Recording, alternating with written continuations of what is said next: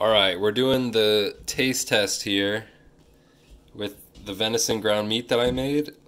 Let's back it up a little bit. Got him right in the lung. That's awesome. Okay, not that far. Much better. So I bought some pork back fat and beef suet to mix in with the venison that I cut up, and then I ground it up.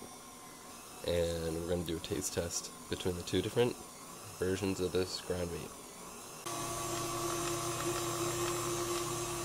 This stuff is mixed with pork fat, and this stuff is mixed with beef fat. And both of them are 80-20.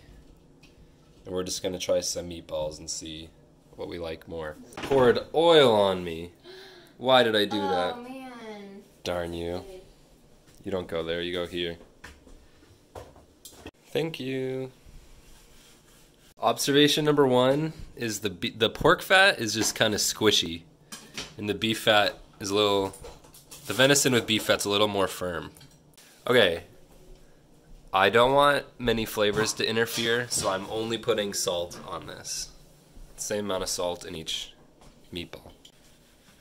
Skadoosh, skadoosh. Beef is going on the left.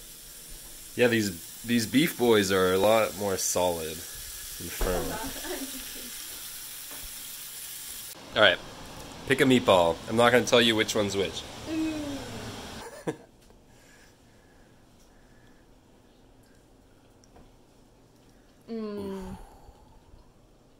Good? It's probably hard to comment before you've had both. Juicy? So juicy. If you're gonna taste the difference or not.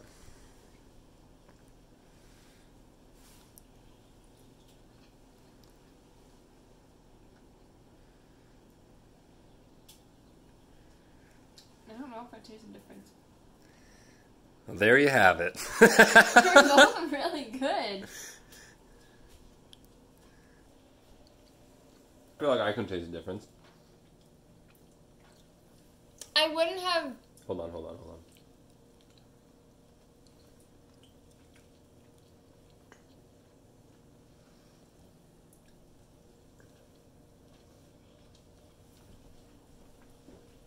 No, I can't tell. Both were amazing. We get to eat that for dinner right now? Huh. Oh my god. That is the best thing though. Conclusion is you can't go wrong. Shit, oops, I put all the ice cubes in. The beef fat cost me like a tiny bit less, so I guess I'll just go with that.